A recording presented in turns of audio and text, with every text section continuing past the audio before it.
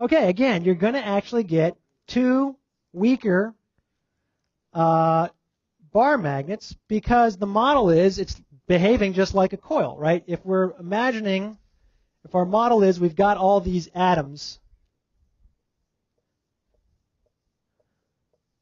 such that the electrons are lined up and orbiting in the same direction. So there's one orbiting that way, and there's one orbiting that way, and there's one, and there's one, and there's one. It's just like having lots of current loops or lots of coils, loops, lined up in the same direction.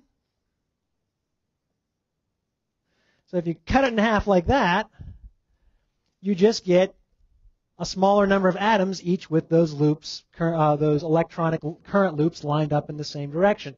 So I just end up with a magnet. One has a south and north pole, and the other one has a south and north pole with magnetic field pointing away from one end and towards the other end. Okay, so it seems like the only possible pattern we can get for a situation like this is a dipole pattern.